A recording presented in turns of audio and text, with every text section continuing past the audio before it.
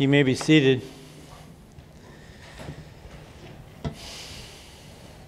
Well, as I said before, we just got back from Michigan, and my wife and 3 daughters will be coming back tonight. And then Jamie goes off to college in Minneapolis, Bethel, Thursday morning, and Cam goes off the same day to University of Montana. Then it'll be just the 3 of us, Jory, Erica, and me. How about that? Quietest house we've had in a long time. Most Christians agree that the main way God speaks to us is through the Bible. For many, however, the Bible seems to be a mystery, almost impossible to understand. How many of you have read the Bible at some point and you got done reading it and you thought, wow, I don't understand what that says? Raise your hand. So most of you. It doesn't have to be that way.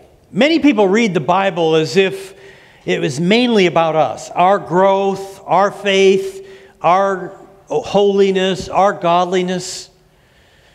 But to read the Bible that way is to possibly miss the main point. In fact, unless we go to the Bible to see Jesus and His deliverance for us, the Bible can become nothing more than a chore in our self-improvement plans. God's goal in speaking to us in the Bible is profound, but not complicated. In fact, you could boil all the Bible down to 2 words: law and gospel. Both are from God, so both are important, but they serve different functions. The law is God's first word to us. The gospel is God's last word to us. The law is God's word of demand. The gospel is God's word of deliverance. The law tells us what we have to do. The gospel tells us what God has done. In AD 49, the Apostle Paul wrote a letter to the churches in the Roman province of Galatia.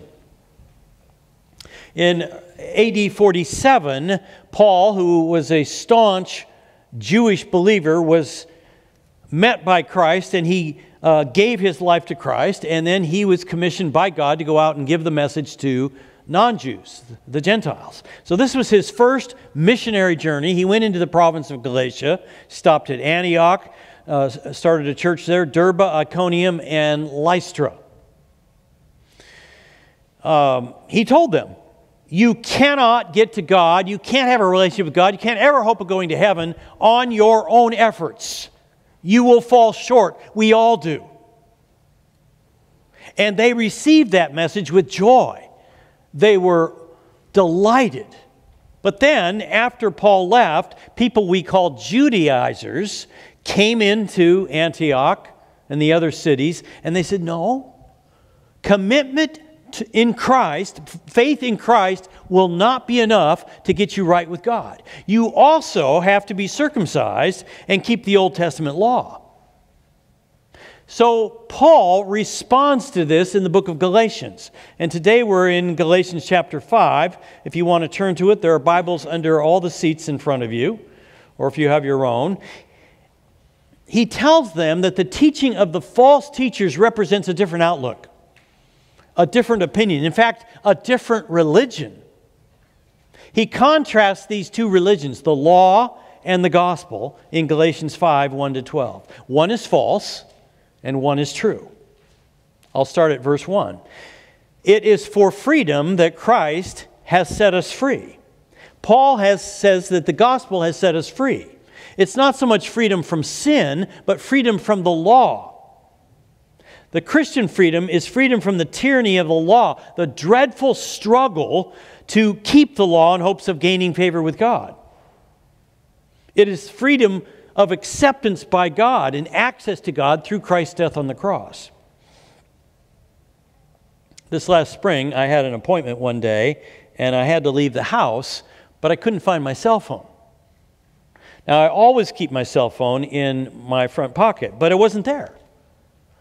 So I ran upstairs to see if I'd left it in my closet. It wasn't there. Then I rushed downstairs to my study to see if I'd maybe put it on my desk. It wasn't there. Then I hoofed it out to the car to see if I'd left it in the console. It wasn't there. I stormed back into the kitchen to see if I had left it there when I was eating breakfast. It wasn't there. Then I called to Jory and Cam and Jamie and Erica, said, have you seen my cell phone? It really wasn't a question. It was an accusation. Where did you put my cell phone? I was getting desperate. I had to go. And so I stormed upstairs one more time. And I reached in my coat pocket, which I've been wearing the whole time, and it was in my right pocket. Now, how crazy is that? Yet I suppose all of us do something like that.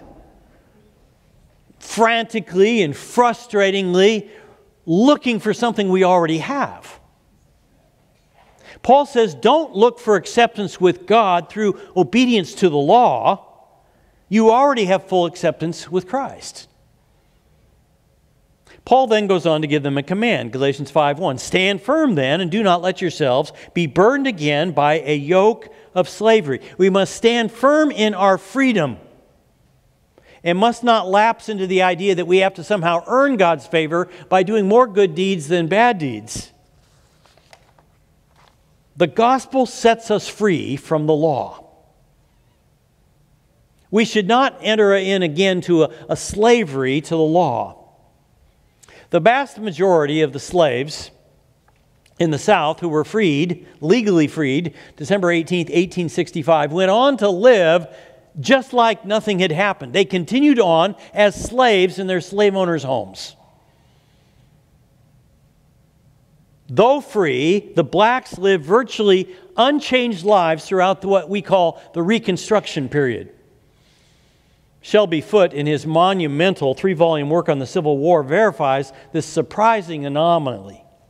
He writes, the Negro was locked in a caste system of race etiquette as rigid as any had known in formal bondage.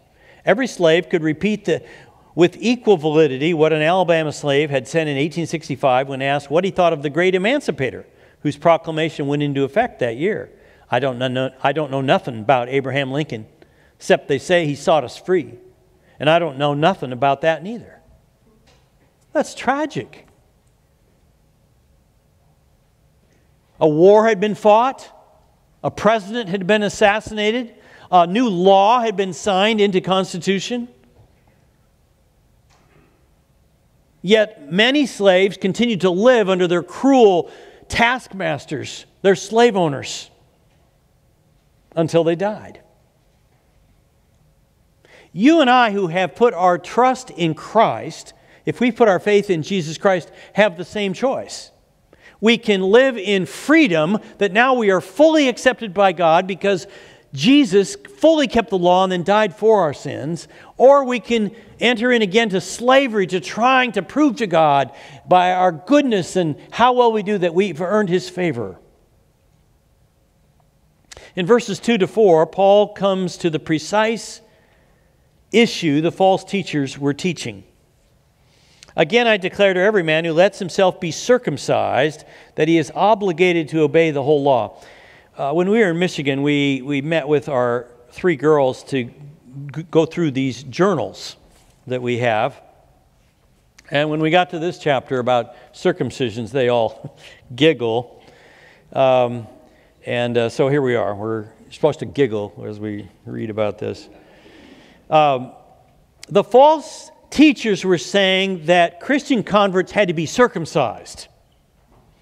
You might think it's a trivial matter. I mean, circumcision is a relatively minor surgical operation on the body. Why does Paul make such a fuss of it? Because of its theological implications. As the false teachers were pressing it, circumcision was more than a physical operation. It symbolized a different religion. Namely, salvation by obedience to the law. Luke tells us what they were teaching in Acts 15. Certain people came down from Judea, probably more likely Jerusalem in Judea, to Antioch, and were teaching the believers, unless you are circumcised, according to the custom taught by Moses, you cannot be saved. Then some of the believers, verse 5, who belonged to the party of the Pharisees, stood up and said the Gentiles must be circumcised and required to keep the law of Moses. Thus they were declaring that faith in Christ was insufficient to reconcile us to God. Circumcision and obedience to the law must be added to it. That was tantamount to saying that what Jesus began, Moses has to finish. Paul tells the Galatians what they were committing themselves to in verse 3. Again, I declare to you, every man who lets himself be circumcised, that he is obligated to obey the whole law. He says, if you are circumcised, then you have to keep the whole law. Then that's your religion. That's how you get right with God. He warns them in 3 sentences what will be the results of receiving circumcision. Verses 2 and 4. Mark my words, I, Paul, tell you that if you let yourselves be circumcised, Christ will be of no value to you at all. You who are trying to be justified by the law have been alienated from Christ, and you have fallen away from grace. So, more simply, to add circumcision is to have Christ be of no value to you, to be alienated from Christ, you lose Christ, and you fall from grace. You cannot have it both ways. It's impossible to receive Christ, thereby acknowledging that you cannot save yourselves, yet at the same time be circumcised, saying that you can save yourselves. It's either one or the other.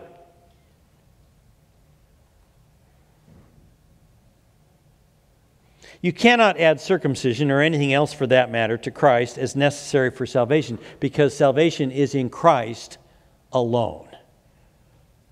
The gospel sets us free from the law. In verses 5 to 6, Paul makes 2 statements about the gospel. For through the Spirit,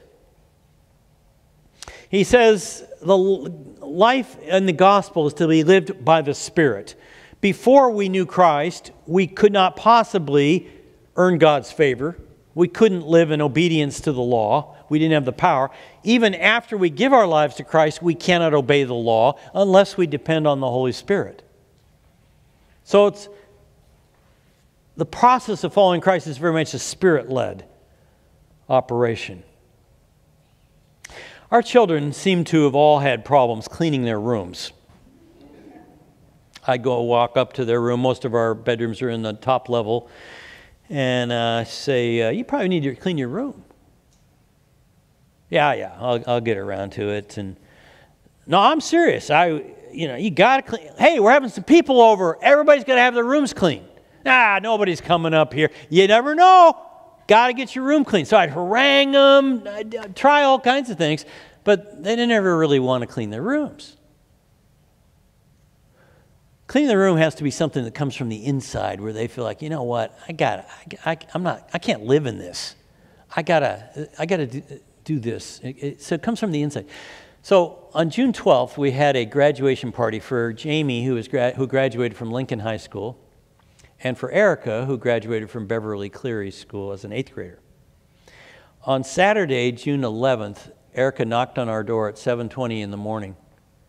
She said, "Do you want to see my room?" I said, all I can see is the sleep in my eyes. Jordy and I were both sleeping. So I went into her room, and it had just been like a tornado for months. And her bed was made. It was perfect. It looked like Jory had made it. There was nothing on her floor. All the clothes had been picked up, folded, and put away, and all the papers from school that she'd let be strewn around, they were all gone.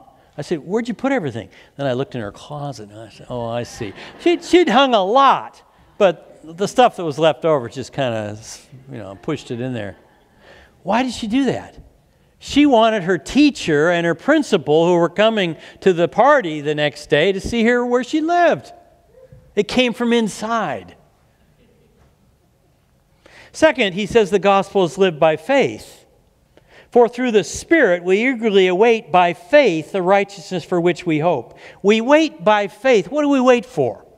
We wait for Christ coming again, where he will judge all people and take us to be with him in heaven.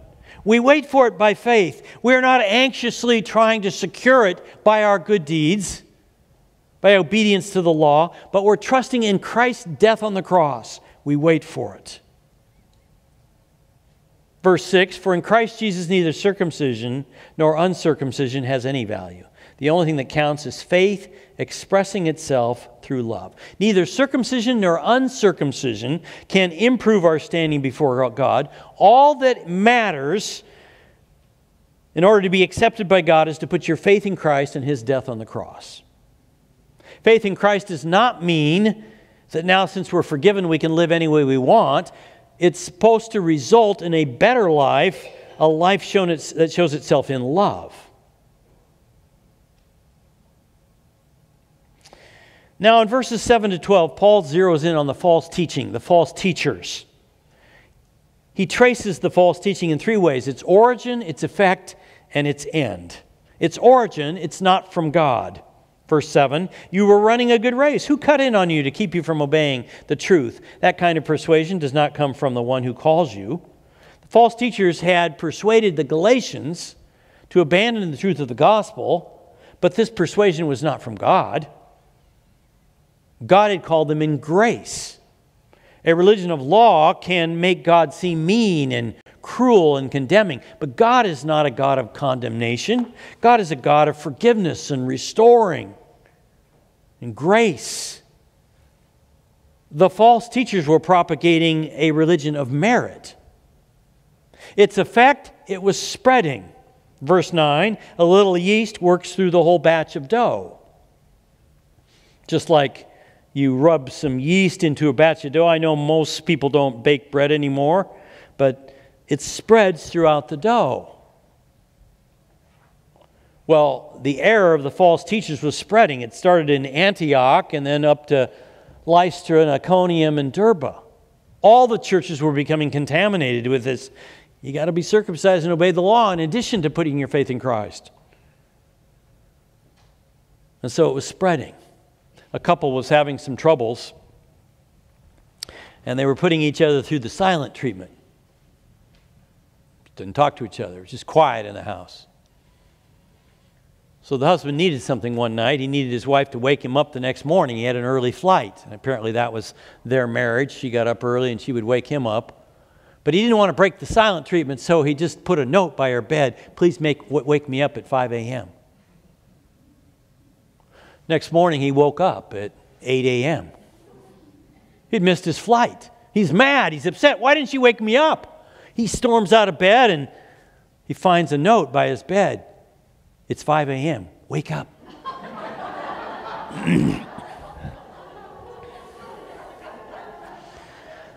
The longer they held on to their anger and the silent treatment, the more it began to spread into other areas of their lives.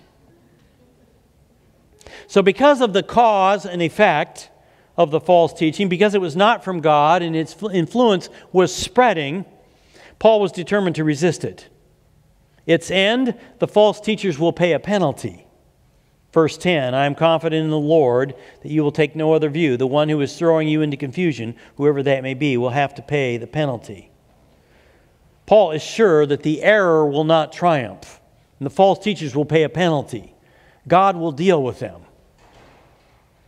Verse 11, brothers and sisters, if I am still preaching circumcision, why am I still being persecuted? In that case, the offense of the cross has been abolished. As for those agitators, I wish they would go the whole way and emasculate themselves. Paul's statement sounds coarse and malicious.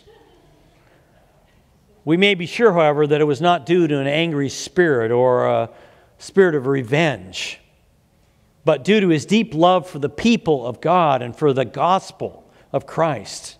I venture to say that if we were as concerned for God's church and God's word as Paul was, we too would wish for false teachers to cease from the land. We live in an age of tolerance. People love to have the best of both worlds and hate to be forced to choose. It's often said that it doesn't matter what people believe as long as they are sincere. All beliefs turn out about the same in the end. But the gospel of Jesus Christ is vastly different. It will not allow us to sit on the fence. It urges us to choose, particularly between the gospel of Christ and the law. The law stands for religion of human achievement, of what we do by our own works. That represents just about all religions you know in the world: Judaism, Islam, Hinduism, Buddhism. But the gospel of Jesus Christ is different. It stands for a religion of divine achievement, of what God has done through Christ's death on the cross. The law means works, slavery to impossible human merit. The gospel means grace, freedom of being fully accepted by God. We must choose. The one impossibility is what the Galatians were attempting, namely to believe the gospel, faith in what Christ did, but add to it works of the law. No, the law and Christ are mutually exclusive. The gospel sets us free from the law. The primary message of the Bible, then, is this: the lawmaker became the lawkeeper and died for me, the lawbreaker. Is that up there? Say that with me. Let's read it together. The lawmaker became the lawkeeper and died for me, the lawbreaker. The overwhelming message of the Bible is not the work of the redeemed, but the work of the Redeemer. What Jesus Christ did for us. Which means the Bible is not first a recipe book of Christian living, but a revelation of who Jesus is, who is the answer to our unchristian living. Let's pray. Father, thank you for the Apostle Paul making this very clear and very simple. We cannot hope to get right with you by doing our best, by trying to be good, trying to have more good deeds than bad deeds. We are all sinful. We fail every day. And we have to admit that we can't do it and ask for your grace and thank you for dying in our place. And then put our faith in you. If you've never done that, I want to urge you to do that. Every head bowed. If you're not sure, you could commit your life to the gospel right today. You say, Jesus, there's no way I can be good enough to earn my way into acceptance with you. I believe that you died for me. Thank you. I put my faith in you. Forgive my sin. And if you do that, this is the day you have begun a walk with Jesus Christ. If you've already committed your life to Christ, you might need to say, you know what, I've slipped back into this whole merit deal. I'm trying to be a good person and do more good than bad and trying to earn your favor, God, and I see that's hopeless. Instead, I need to admit every day how far I fall short and ask you for forgiveness and then for your power of your Holy Spirit to change me from the inside out so that I want to be good. So help me not depend on myself from now on, but depend on your Holy Spirit much more so. I'll give you all just a few seconds to pray.